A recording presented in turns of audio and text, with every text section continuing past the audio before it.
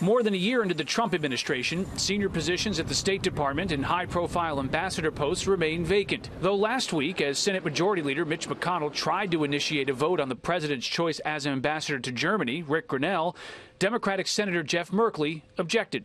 I cannot in good faith support a nominee who has a lengthy track record of tweets attacking both prominent Democratic and prominent Republican women. Grinnell has since apologized for tweets and comments he said were intended to be funny, and he says he regrets that. Thank you, Mr. Chairman. In October, the Senate Foreign Relations Committee cleared his nomination. It's a surreal environment up there where the people who profess to care the most about diplomacy, often Democrats, are holding up the most qualified would-be diplomats. Republicans also point out the growing importance of the relationship with Germany. The United States is negotiating with the Germans and other Europeans to change their policies towards Iran.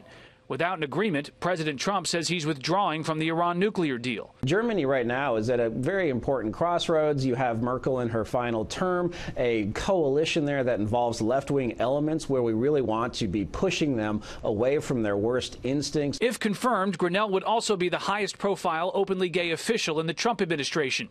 He served as the U.S. spokesman at the United Nations during the Bush administration.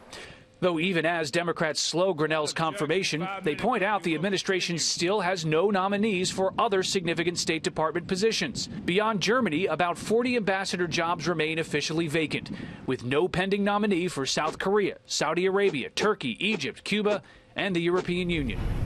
Secretary of State Rex Tillerson frequently argued with the White House over staffing. He's gone now, and it's unclear if his successor, CIA Director Mike Pompeo, if the Senate confirms him, will find better success finding nominees.